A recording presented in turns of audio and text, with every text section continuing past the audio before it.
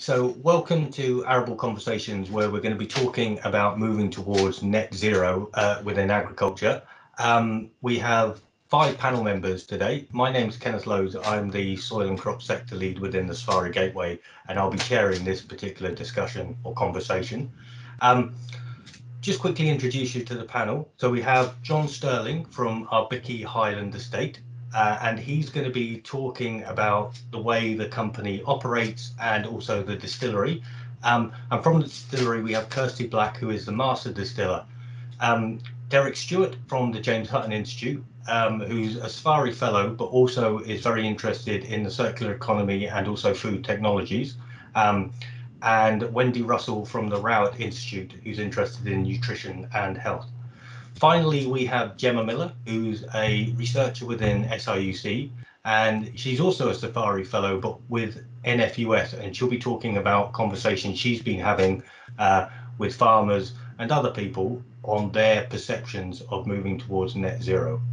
So, to start with, I think we'll chat to John first. So, John, do you want to just explain a bit about our Bicky Highland Estate and also how you operate and where you feel this or your organisation fits in the challenge of moving towards a net zero environment?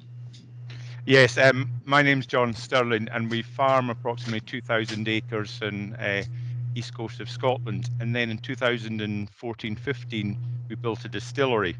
So, and actually, the distillery has changed our farming philosophy quite a bit in the fact that we now look with the distillery to be the most sustainable distillery, one of the more sustainable distilleries in the world, and that actually filters back to the farm.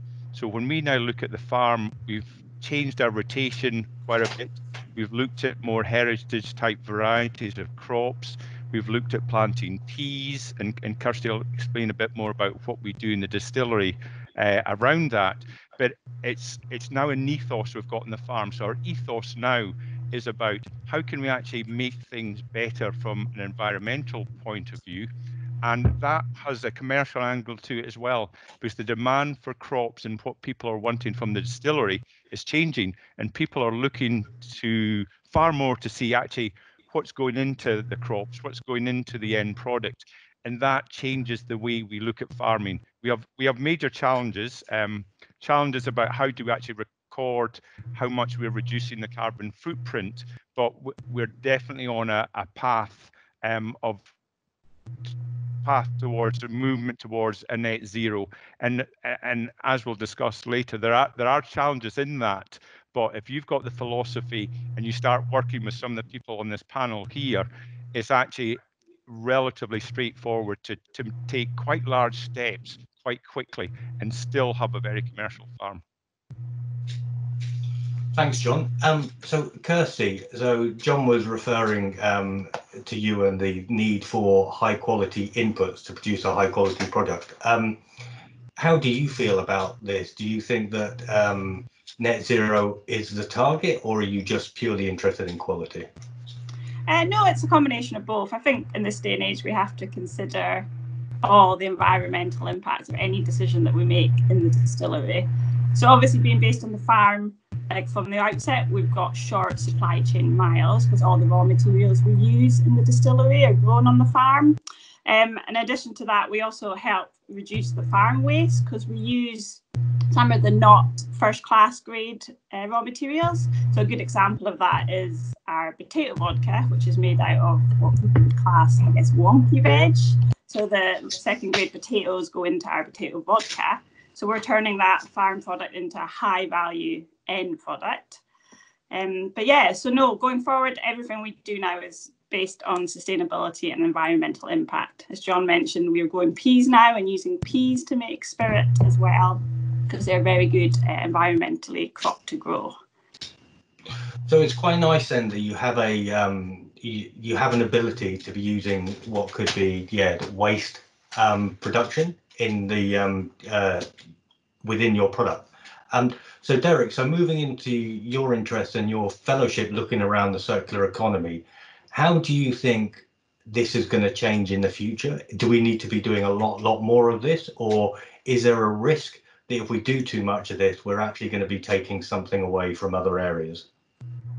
I think fundamentally we have to change the way we operate all our processes and include circularity in there and move away from a fossil fuel driven process. I mean, the implications of fossil fuel driven processes for climate change are enormous. So at time of filming, the Arctic, places in the Arctic have hit 30 degrees, which is unbelievable, purely driven by climate change. So we need to stop fossil fuel use.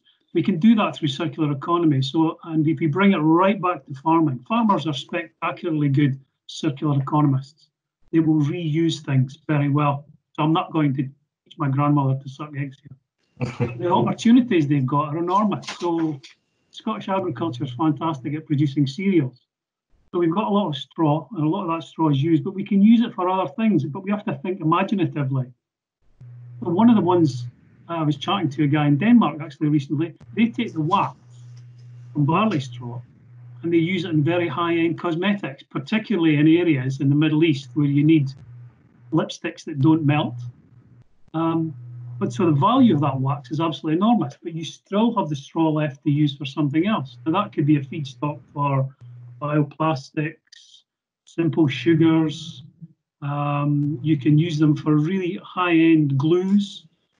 So you're only stuck by the imagination. And I think we've got the infrastructure across Scotland from the universities, the institutes, the small businesses to really translate that through, keeping that a lot of that value back on farm. So the potential opportunities in there, and we'll probably see more of this as the Scottish Green Deal starts to open up as well. Okay, so it means that waste will no longer be waste in a large number of areas, which is good. So if we go to Wendy now, so Kirsty mentioned about the use of, and John mentioned about the use of heritage varieties. Obviously there's benefits in the product they develop, but there's also must be other benefits from a nutritional perspective. Okay, so we're having a bit of sound issue with Wendy. We'll go on to Gemma, and then hopefully, yeah, we might be able to resolve this. So Gemma, you're working with NFUS on a Safari Gateway funded fellowship, looking at some of the barriers to adopting these new technologies or barriers in moving down this road towards net zero. So what are your experiences with some of the farmers that you've been chatting to and some of the other key stakeholders? Yeah, so from conversations I've had, I've sort of identified three key barriers to meeting net zero. The first one's around communication of research and translating research into practice. So sometimes the research just doesn't filter down to the industry, it doesn't have the reach that it needs to have. And sometimes it's about how that research is presented. So is it in a form that's easily digestible? How long is it going to take the farmer to read it? What sort of language is being used? All these are factors that can make a real difference. And really communicating how that research translates into practice on the ground is a real key barrier. The next barrier is around costs and risks. So capital investment in technologies that can help improve efficiency and reduce greenhouse gas emissions is quite a big barrier to uptake. The technologies can be expensive, they might not, and they might involve costs like annual software subscriptions, things like that. Farmers might not have access or resources to upskill their workforce to use the technologies, or the training might not actually be very accessible either. Sort of wrapped up in that, there's a risk associated with making changes to operations in farms. So making a change, it might take a long time to see that impact on the farm, and if it doesn't work out, it can take a very long time to reverse that and move on from it as well. So that's a really big risk. So there's an element of risk aversion and resistance to change, I think. And it's really important that we get farmers, in particular young farmers, on board with technologies, and to develop good case studies, because word of mouth in the farming community and sort of farmer to farmer endorsement is a really powerful thing. The third key barrier, I think, is around media and how it can sort of fuel reluctance to act and scepticism.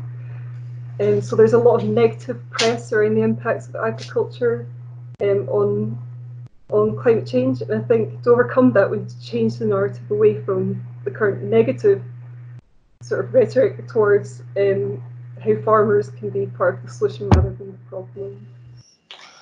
Thanks, Gemma. And I think it's interesting. One of the key issues is around communication, which I think we all nodded our head to and agreed with. And hopefully, events like this, where please, ask us a question, the horrible questions, the hard questions, the questions you don't think there's an answer to, and at least we can have a talk about it.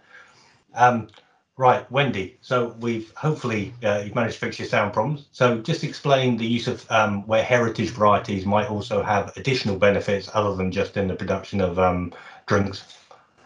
So coming from a health and nutrition background, we've also been interested in barley, for instance, as a food. You know, it's extremely underutilised. Only 2% is eaten by people in Scotland. And interestingly, the landrace and heritage varieties are much higher in the compounds that we think are beneficial for health, things, for instance, like beta-glucan.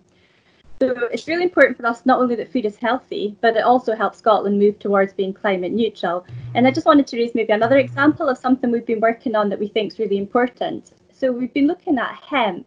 I mean, hemp has a really interesting nutritional profile. It's high in protein, high in fibre, high in micronutrients and minerals. But it also doesn't need very many inputs. And as Derek was saying, it's important that we can use all parts of the plant. Well, hemp can be extensively utilised. I don't think there's a part of hemp that can't be used. So, you know, it really does contribute to that bioeconomy. It's important that we kind of get these crops into society, but we know that change in the food supply system is really challenging. And one of the things we've done to address that is last year we established the Scottish Hemp Group. And that's a group of people that includes farmers and actors all the way across the food supply chain that are working on hemp. And interestingly, within that group, we've been working with people, for instance, Good Hemp, who put all the products into the supermarkets. But we've also been working with companies like Aurora Sustainability, who are making building materials from hemp straw, Green Grow, who are growing mushrooms on the hemp straw and also putting them into their recipes. So, you know, there's lots of initiatives going on there, and we've had several innovative farmers that have risen to the challenge and have been growing hemp in their fields. And so it does take time to climatise, maybe around 3 years, and they need to look at issues like sharing equipment for harvesting. They're really motivated, and I think crops like hemp are going to be ideal targets as we move and try and work towards Scotland's climate agenda. That's quite interesting as well, isn't it? Because there are organisations like Ringlink, for example, that have a pool of equipment that can be used by farmers. So maybe that's where we kind of need some elements of integration as well to make sure that we can have shared resources that might actually be beneficial for farmers and actually, growing and harvesting hemp. So from what you're saying, then this might be a question for Derek, but hemp is a viable crop to be grown in Scotland quite extensively, or are there limitations in where it can grow? This could be a question for Wendy as well. Hemp has been grown extensively in Scotland in the past, you know, so there's no reason why it can't be grown here again. And I think maybe, Derek, maybe you could comment, because I think you did some early trials in hemp, didn't you? Yeah, we did trials many moons ago, comparing it. It was mainly actually using hemp as an energy crop, so using it to grow it and then compact it down as a fuel for combined heat and power systems. And it was a spectacularly fast-growing crop. And it can actually grow very well on marginal land as well. So that's where it may make its benefits. So you're increasing agricultural productivity without impacting on what might be the core or golden crops, if you want. So I think there's room for it. And actually, as climate change starts to open up the impacts of it, certainly Scotland will start to see the agricultural land area expand as well. So we could see crop diversification. It's really positive, and I'm just going to go back to a point that John made when he was talking about it, and this is tools. And we've spoken a lot, or you've mentioned there about hemp, and also I believe that hemp is very good at carbon sequestration. So another question would be then, John mentioned that carbon accounting is something that he wonders about within his organisation. So is the lack of tools for carbon accounting, is it really important to have them to actually know where we are, and how are you working to kind of like understand where you are in this change or move towards net zero? So that's a question for John. From our point of view, definitely, because one of the problems we've got is when we're planting something or changing the way we're growing is what actual benefit does it have? And one of the great things about when we did our pea-based gin was with utilising the Hutton Institute and other universities, is we actually managed to put a figure on that. And I think at the moment, we know we can do things better, but how much better it's doing it a particular way, or are there alternatives? And if we've got some kind of measurement, it doesn't have to be perfect, it would be a big step in the right direction for us. So, and just back to Gemma, so this is possibly something, I know that your initial Safari fellowship was very much centered around livestock. I believe you're going to be looking a bit more into the arable industry coming up. Is this something you might be looking at asking about during your fellowship, or where do you see your arable part of your fellowship going? Yeah, I mean, a lot of it's around soil management, isn't it? So, and actually in Scotland, I was quite surprised to find that the carbon stocks of our arable soils haven't changed much in the last 30 years. So that's a really positive thing to come out of this. But it's also going to focus a bit on the opportunities and challenges that the arable sector is going to face caused by climate change. So the spreads of disease or increased disease risk, but also things like opportunities to diversify crops and extending crop growing periods. So that's quite interesting, isn't it? That I think we're moving towards needing and having to adopt a systems approach, which everyone has done before. Farmers always use a systems approach. So I suppose it'll be interesting to hear some questions about where you see a barrier on your particular farm. So we've spoken a bit about where the perception of the barriers are and the benefits that could be gained by changing the things you do. But I suppose the question is, how does that affect you? What support or what help or what information would you need as a farmer in moving towards that? And hopefully we can have a good discussion with the panel and answer some of your questions. Just before we wrap up the conversational part of this and we move on to the question and answer, are there any points that any of you would like to make? So I suppose I'm looking at John now and possibly looking at Kirsty. If you were to sell moving towards it, how would you sell it? Would you sell it, for example, can you say, I don't know, economically, does it make sense? Or do you know what I mean? Do you have to be realistic about the timeframes to look at it from an economic perspective? I'll go first, and I'll let Kirsty expand on that. I would say there is huge commercial benefits for doing it. So we're a commercial farm, so we must look at everything we do from a commercial perspective, because there's no point of going down a route and we'd be bankrupt tomorrow. So there's certain things we don't do at the moment because we can't see a particular commercial benefit. But I would say if you start looking at the ethos of what you're doing and you look at better rotations and different crops and the impact that has on, there is undoubtedly benefits to be gained apart from the general benefit to the environment. And I think what is especially as important as a farmer, we need to be growing and supplying things that the consumer wants, and the consumer tomorrow care passionately about the environment, about global warming, and therefore if you start producing items in whatever form it is that benefit society and the environment as a whole, you're going to be making, there is a commercial benefit there. It's just understanding what these are to take it forward. That's great. Kirsty, do you want to add anything to that?